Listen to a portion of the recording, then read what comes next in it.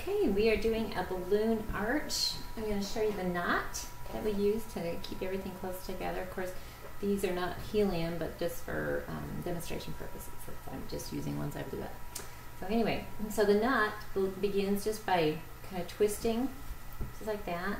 So if you take your two fingers and just kind of go like whoop, and then that little one underneath here, you're just going to pull it through. So it's a slip knot, really.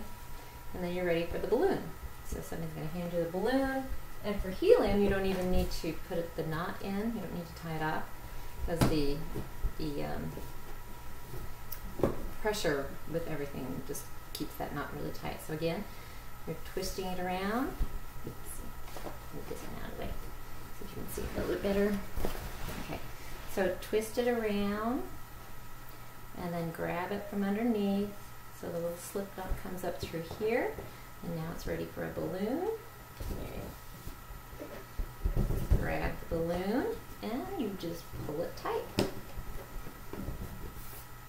One more time, twisting it around with your fingers.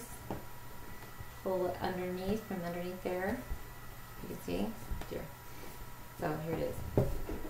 Twist around, and then there's the string. So here is your slip knot, and you're ready for a balloon. The balloon comes into your little fingers from somebody, and you're just going to pull.